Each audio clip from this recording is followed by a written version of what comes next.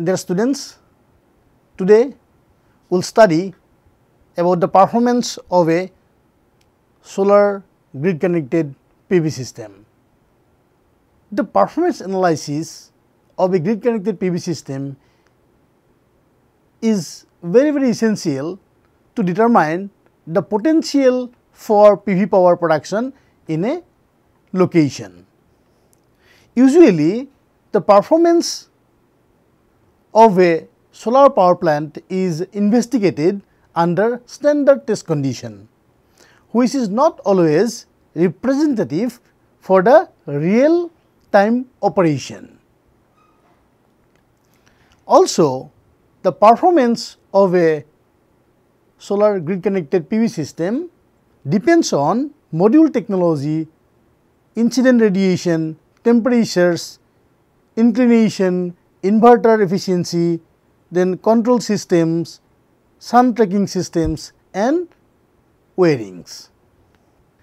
In particular, if we have to talk about performance analysis, these are the parameters which influences the performance of a grid connected PV system, namely annual energy yield, reference yield, array yield, then system losses, cell temperature losses, performance ratio, capacity utilization factor, average plant efficiency. The analysis, that means the performance analysis, provides the useful information to policymakers and interested individual and organization about actual performance of a grid connected PV system in a region or a country. The energy output of PV array is affected by many of the parameters, namely average solar radiation data, which includes tilt angle and orientation, manufacturing tolerances of modules, temperature effect on the modules, then effects of dirt on the modules, system losses, it may be power cable losses, which includes DC cable and AC cable losses, inverter efficiency, then module efficiency.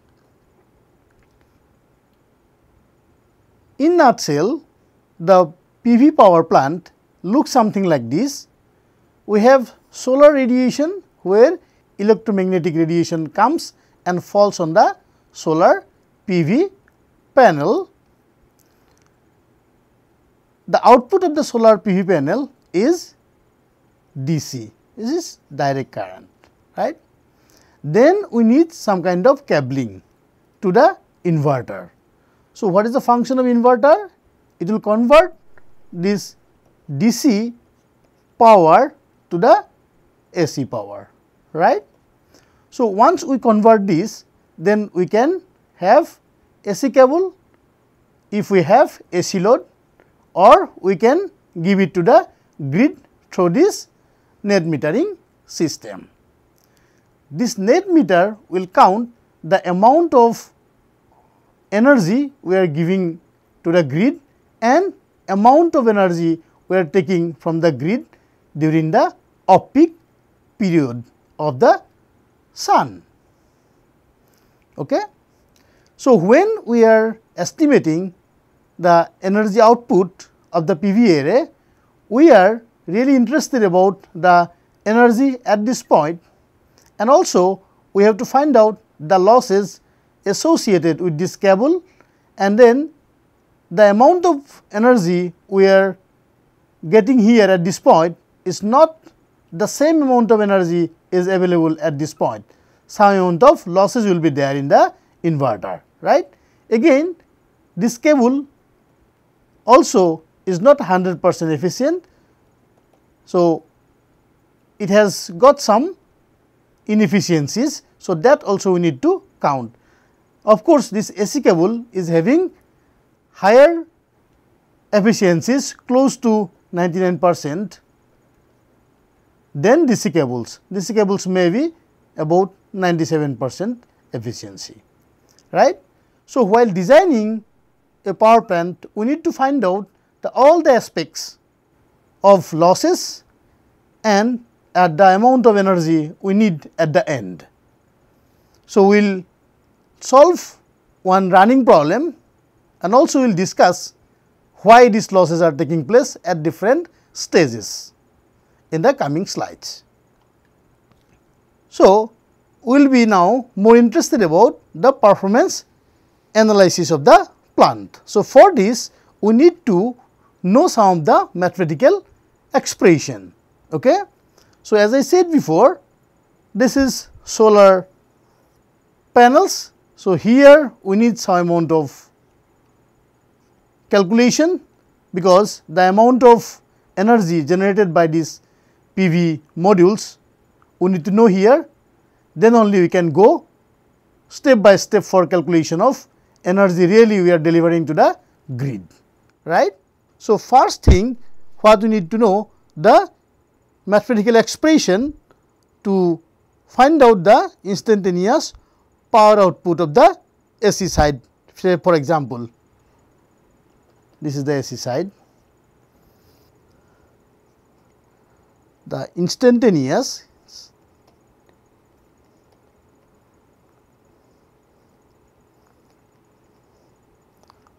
power output on the AC side is given by P AC.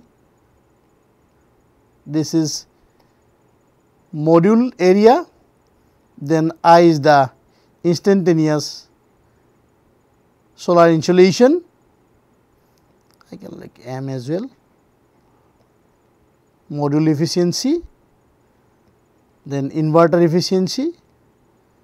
If we install MPPT, MPPT efficiency also we need to consider, then other efficiencies. So, this other efficiency includes all the losses associated with cables.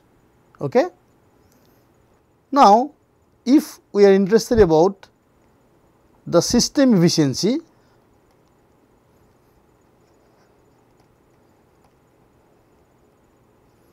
we can write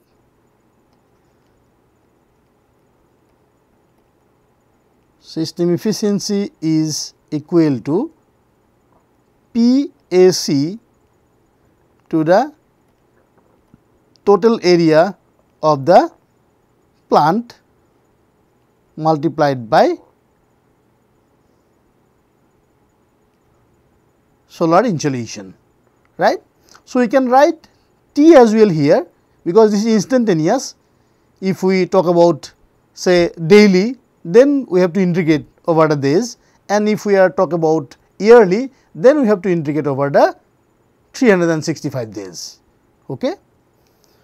So, we can multiply with 100 as well, that will give you percentage in efficiency or efficiency percentage. This is B, and instantaneous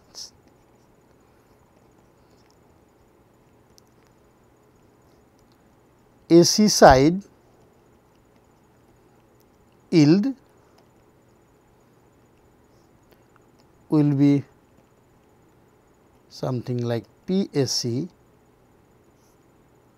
PSTC. This is under standard test condition. Okay. This is C. And also we are interested about yearly energy yield.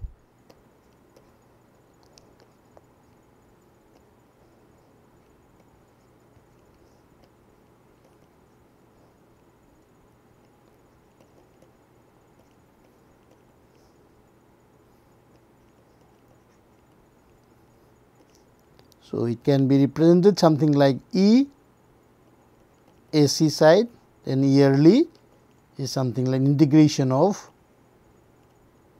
365 days, then P AC then dt. Okay. And this will be in terms of watt hour per year.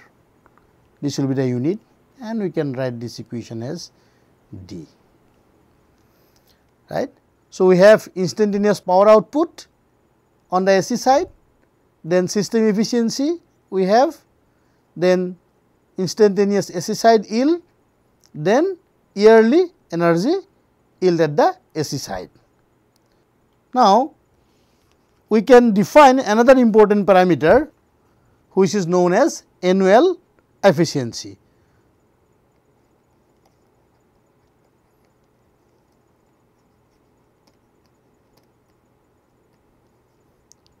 Which is nothing but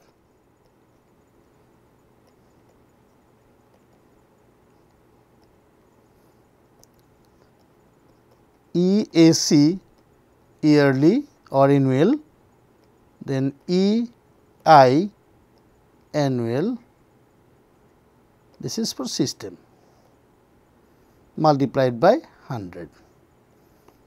So, this will be like equation number E. So, what is this term?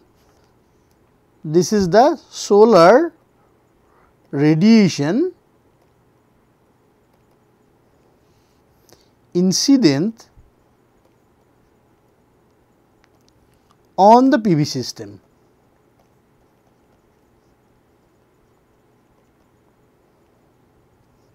Throughout the year.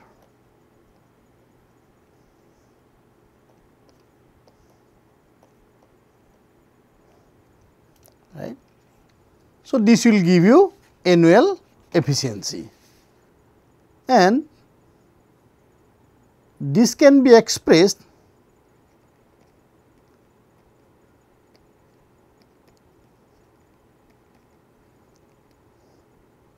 as total area integration of 365 days radiation, this is Im dt. This may be equation number F. Also, we are interested about yearly electricity yield.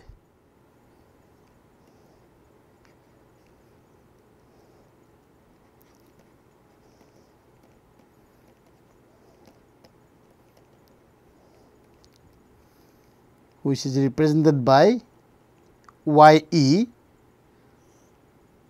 is equal to yearly AC side energy to the total number of modules that may be known. We can write number of modules in series, number of modules in parallel multiplied by P as TC. This may be equation number G. And this is expressed in watt hour to the kilowatt peak, and this will be in yearly basis.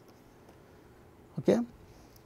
So, now if the yearly energy yield is exceeding the annual load, the system is well designed. Otherwise, another iteration has to be performed to scale up the system or to investigate its feasibility, right. So, this is important, right, because we can define this load, yearly load is something like integration of 365 days, then PL indicates the load, then dt. Okay. Right. So, this yearly energy yield, if we say Uy has to be greater than something, okay, then it is okay, our design is okay, we can go forward for calculation of other parameters. Now, let us discuss other performance parameters like capacity utilization factor. So, how do we define capacity utilization factor? in shorts we call it as CUF, is defined as the ratio of actual annual energy generated by the PV system to the amount of energy the PV system would generate if it is operated at full rated power for 24 hours per day for a year. So, mathematically it can be expressed as yearly energy yield at the AC side to the PV rated multiplied by 24 into 365 days. Okay? And already we know what is yearly energy yield at the AC side is annual AC energy output, which is represented in kilowatt hour, and PV rated is the rated PV power, which is also represented in kilowatt hour. Now, what it indicates once we have this information about capacity utilization factor, the capacity utilization factor of a grid connected PV system is also represented by peak sun hours per day to 24 hours per day. So, if a system delivers full rated power continuously, its capacity utilization factor will be unity or 100%. The CUF is dependent on the location of the PV systems. So, higher the capacity utilization factor, better is the PV system. So, our target is to get a value of PV system close to unity, then we can say our plant is working perfectly. The capacity utilization factor for all rooftop solar PV system in India is varies from 16 to 17%. Okay? So, it is a low value, right. Now, we are concerned about energy losses. What are the two different losses involved in the solar grid connected PV system design? First is array capture loss and second one is the miscellaneous loss. Okay. So, this array capture loss or losses arises from two different sources like thermal capture loss and miscellaneous capture loss. It tells about the inability of the array to fully utilize the available irradiance, right.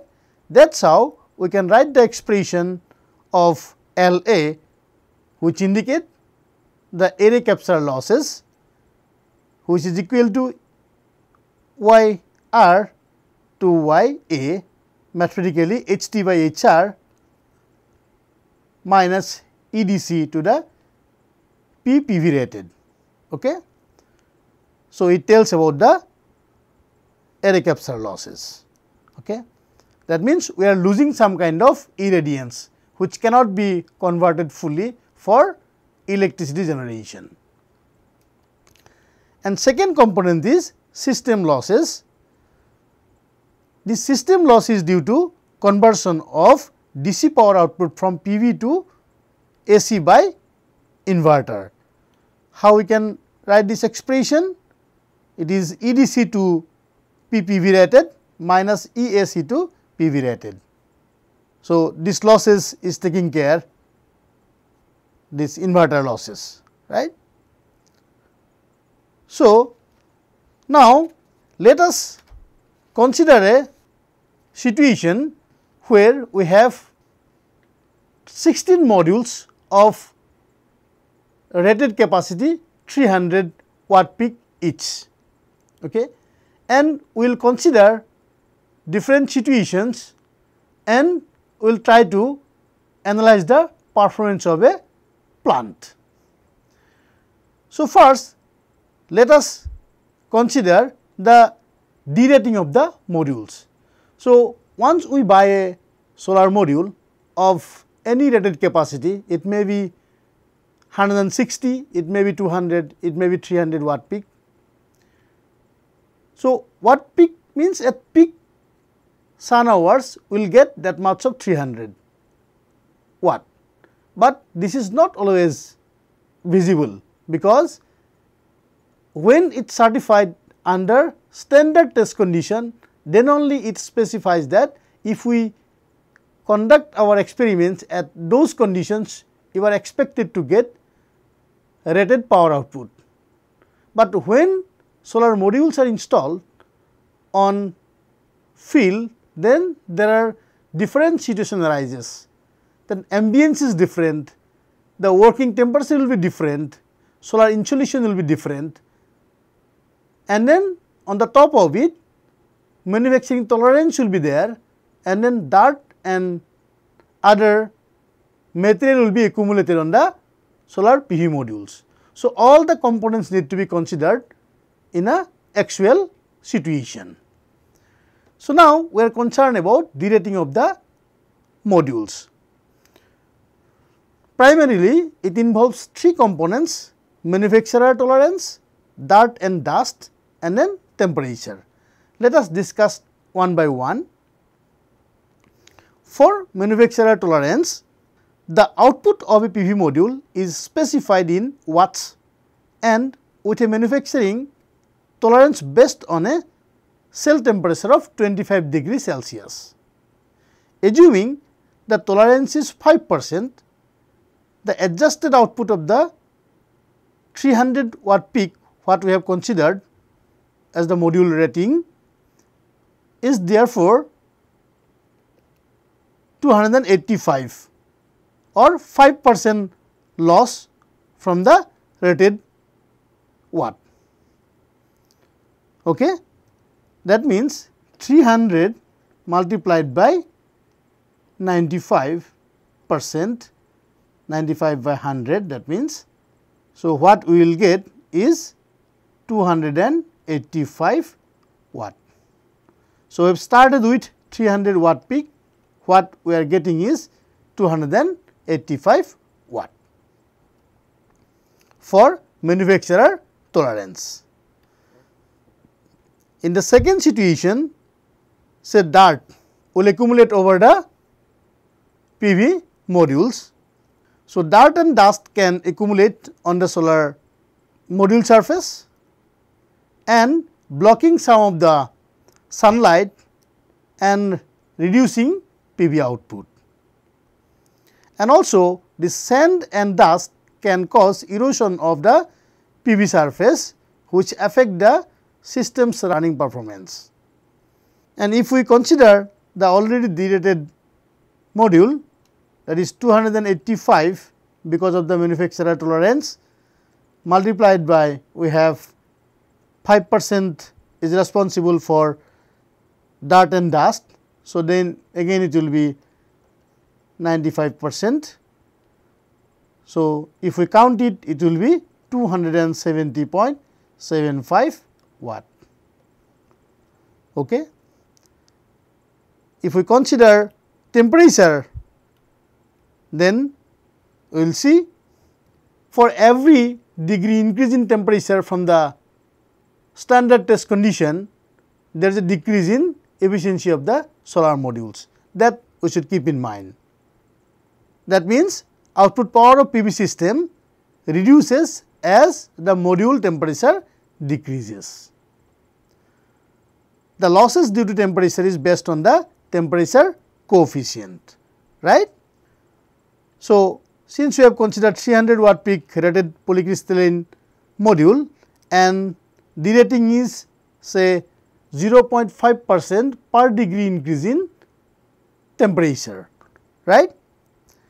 Then if we consider ambient temperature of 28 degrees Celsius and NOCT is 47 degrees Celsius, then by using this expression we can find out what is the operating temperature of the cell.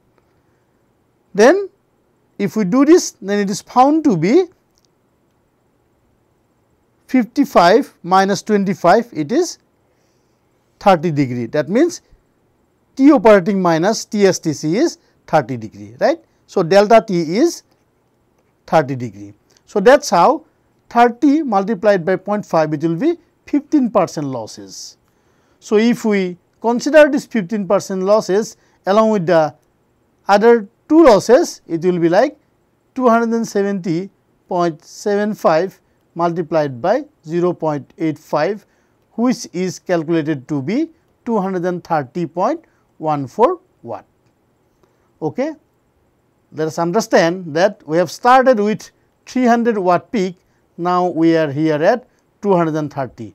So, almost 70 watt has been lost while considering only 3 parameters: manufacturer tolerances, dirt and dust, and temperature. By combining, the derated power output will be like module power under standard test condition is 300, then derated or derating due to manufacturer tolerance is 0.95, then derating due to dirt is 0.95 again, and derating due to temperature is 0.85. So, it is 230.14 watt. Now, we are interested about DC energy output from the array.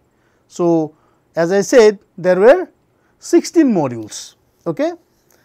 So, this can be calculated by derated output power of the module multiplied by number of modules and irradiation for the tilt and azimuth angle of the array. So, here peak sun hour is 5 we have considered. While doing so and considering in the calculation, it is found to be something like this: 230.14 multiplied by 16 modules multiplied by 5 is the peak sun hours, which is equal to 18411 watt hour. You can have a note like solar irradiation is typically provided as kilowatt hour per meter square. However, it can be stated as daily peak sun hours. In short, it is PSH.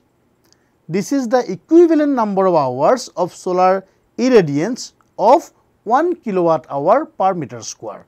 So, that is how we can say it is, if we multiply 5 here, so it will be 5 kilowatt hour per meter square. Now, DC system losses. So, if we consider the system loss is about 3%, then we can use the earlier data, the output what we got before the DC system loss calculation, it was 18411 multiplied by 0.97. So, it is 17858.67 watt hour. Then we will move to inverter, because we will have solar modules first, then we have DC cable, then we have inverter, then we have AC cable. Okay. Then it goes to the grid, right. So, DC energy delivered to the input of the inverter will be further reduced by the power or energy loss in the inverter. So, if we consider the efficiency of the inverter is 96%, then the AC energy delivered from the output of the inverter will be 17858.67 multiplied by 0.96. This was the value till this point. Okay. So, this is the value here when we have considered the efficiency of the inverter is 96%, cable is 3%. Okay. So, now AC cable, here we need to consider the losses of AC cables. So, AC system losses. So, again AC system output of the inverter will be further reduced by power losses in the cables, which is AC cables, and normally this is connected from inverter to the grid. So, if we consider the AC cable loss is 1%, that is subsystem efficiency of 99%, the AC energy from the inverter that will be delivered to the grid will be 17144.32 multiplied by 0.99. So, this is the value which is to be delivered to the grid. Now, we are interested about specific energy yield. Specific energy yield can be expressed something like system energy output, this is yearly, to the power at the standard test condition. So, we have an array of 16 modules and its rating is 300 watt peak. So, that is how we can calculate P array STC will be 16 multiplied by 300, which is equal to 4800 watt peak. And the average daily AC output that was delivered by the array to the grid, what we have calculated, it is something like 16.973 kilowatt hour. And over a period of 1 year, the energy yield of solar array is about 6195.14 kilowatt hour per year. Okay? And that is how we can calculate specific energy yield will be something like this value divided by 4.8, which will be in kilowatt peak. Okay? And this is found to be 1290.65 kilowatt hour per kilowatt peak, and this is called specific energy yield.